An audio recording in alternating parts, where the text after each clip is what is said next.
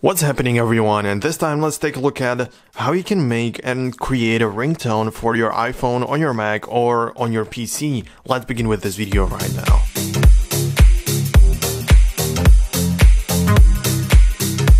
Okay, so at first you have to keep in mind that this is sort of like a temporary solution because, as you know, the iTunes is over right now and it's just going to be discontinued very soon, and you just want to be able to use it simply because it's just not possible to use it in such a way that it was possible in the past, or it just really doesn't make any sense to have it right now, but we can still use it to create our ringtone.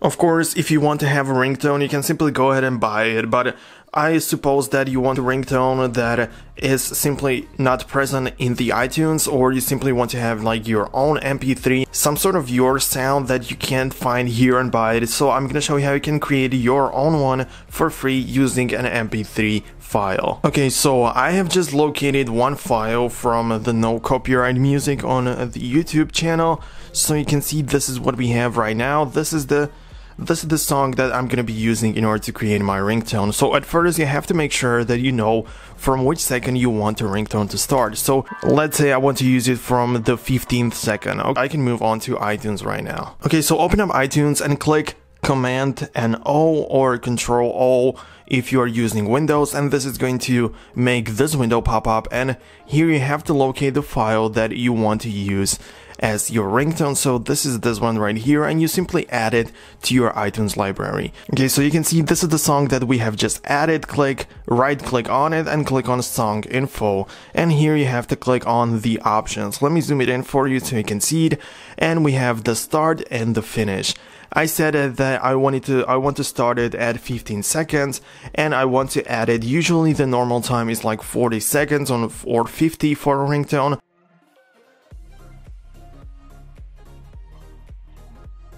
So let's go ahead and make it about like 1 minute and 5 seconds.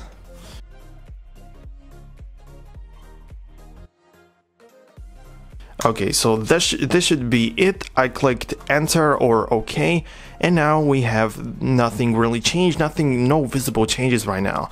So right now make sure that this file is actually selected and click on the file section. Now go over to the convert section and create AAC version. You have to click on that, and you can actually see that I already have two versions of the very same song. One has 50 seconds and one has 2 minutes and 56 seconds. So click on the one that is smaller, the one that you have adjusted the length and the beginning and the ending. Right click on it once again and click on Show in Finder. So this is what you're going to click. And right now, this highlighted one is the one that we have created. So what you have to do now is simply click on it just so it is actually selected and hit enter on your keyboard. You're going to come up with this, and you just have the option to rename it. You can rename it as long as you want, but one thing that you have to make sure is that here at the ending of the word, you can see that we have M4A, and you have to delete the A and the ending and simply type in R.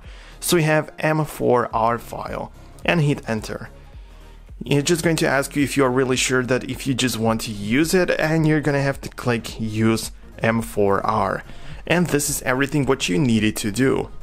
So now what you have to do is to connect your iPhone to the computer. I know that with this kind of MacBook, it may be a little bit more difficult. You're gonna have to use some sort of third-party adapters and accessories, but I guess that you will eventually be able to do it. So make sure you hit continue. Everything has to be set up. You know, everything is going to work just like you would normally connect it to an iTunes. Okay, so you're gonna have to wait until everything is completed. You're gonna have to enter the passcode. This is everything usual stuff. But let me get to the actual point of this video and what you have to do in order to get the ringtone here. So here you can see that we have the phone here, and you have to click on not the music section but the tones section, because we just wanted to create the ringtone, not a music track, because we have that already, but we have this.